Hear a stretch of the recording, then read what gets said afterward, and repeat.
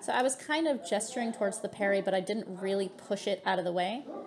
The push is important because it off balances your opponent so that your counter is more effective.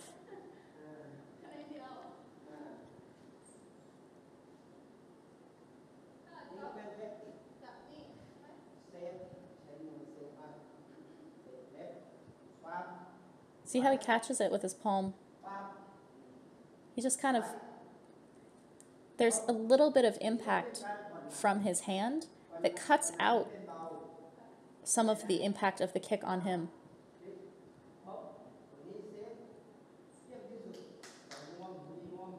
He's like, you're wearing gloves, which makes it a little bit like a pad anyway. So it doesn't hurt your hand to interrupt the kick like that.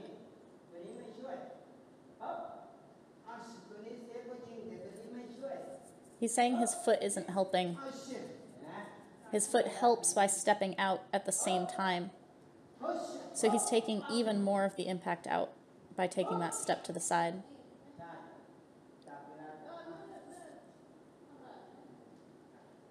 I'm asking how to do this when your hands are really high in the guard that he wants. Do you just drop it down? And it's all about timing. So you have your guard up as regular, but then as you see the kick coming, your hand comes down just the same way you would if you were going to parry the teep. He really emphasized this thing that you only ever do the same thing twice, and then you change up on the third one because it catches the opponent off guard.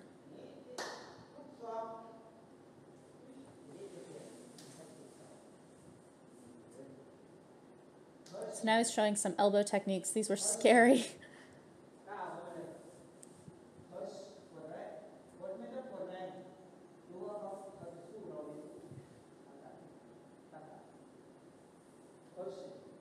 See how he's like hooking the hand down? He has a lot of impact. Like he's really hooking the hand. So it kind of jerks me forward. See how it's off balancing me as he grabs it? And then the elbow comes over. So there are different schools of thought. There's Yodkunpan and Khorat both don't hit the arm hard. Instead, they just kind of slip over. Like they don't want to let the opponent know they're coming by impacting the hand.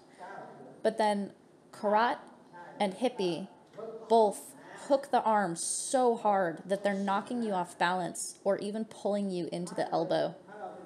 But all four, like both schools of thought, the elbow ends up being the same. Look how long his elbow is and how he steps into it. And then when he hooks the arm and comes over, he still angles his elbow as though he's coming through the guard. Oh, God. He just like hooks you right into it. And see how he's not off balancing himself at all because he's not actually reaching for it. So I'm asking, does the opponent have to put their hand out first? And he said, not at all. You can do it from their guard. But see how he brings his elbow up first? Oh.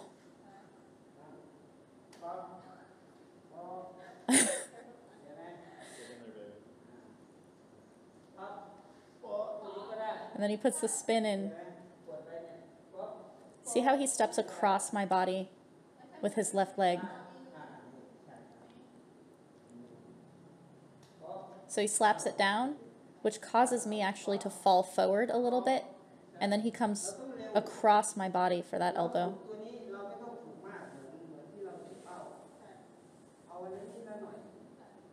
He's like, you don't practice this elbow on the pads. You practice this when you're playing with people. So you have to have control.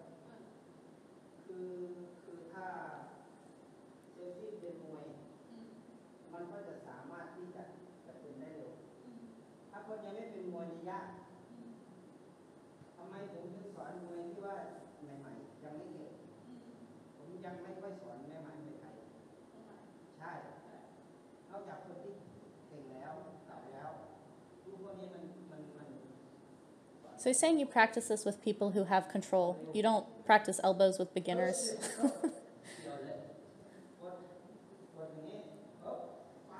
Look at how he turns that into two distinct movements, but they are stitched together into one. So he's saying you're left-handed, I'm right-handed.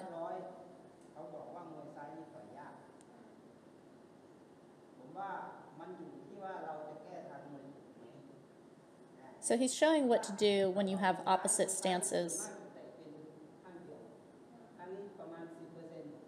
So he's saying, because I'm southpaw, I'm only going to use my front side like 10%. I want to use my back side 90% because that's where all the power is.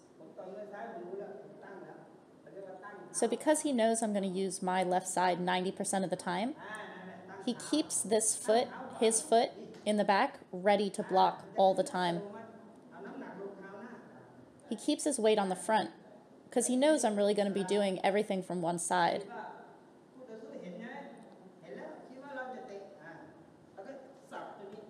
And so he just, because he knows I'm going to kick on that side, he knows how to interrupt me all the time. He's just kicking my standing leg.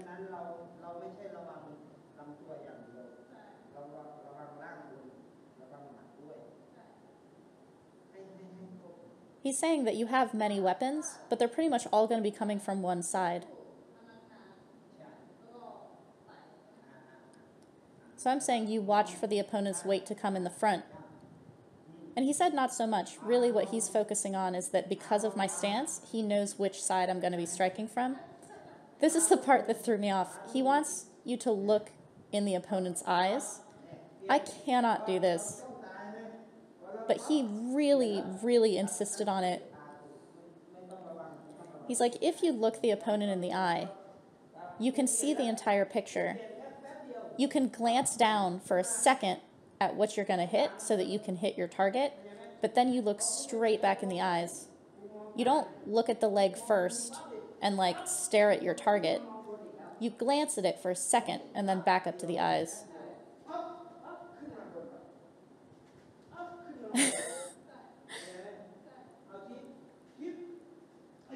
See how I'm staring at his hips because that's where I'm going to teep? He knows where I'm going to go because I'm looking at it. But if you just glance down for a second and then back up, you're not giving away what you're going to hit.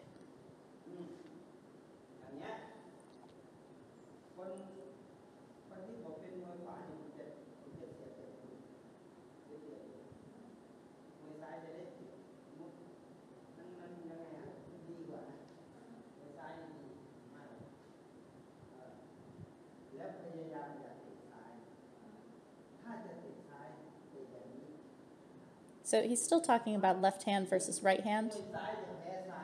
He's saying that a left-handed fighter loses to left side strikes because they're not used to it.